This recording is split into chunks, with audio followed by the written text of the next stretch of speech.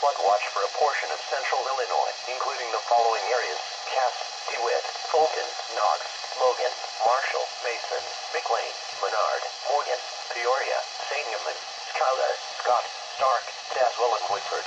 From Wednesday evening through late Thursday night, periods of heavy rain are expected across central Illinois from Wednesday night through Thursday evening.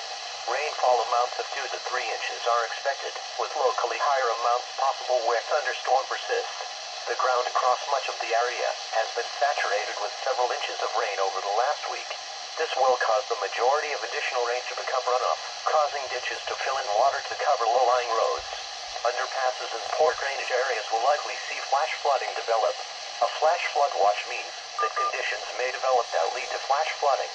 Flash flooding is a very dangerous situation. Hold on. You should monitor later forecasts and be prepared to take action should flash flood warnings be issued.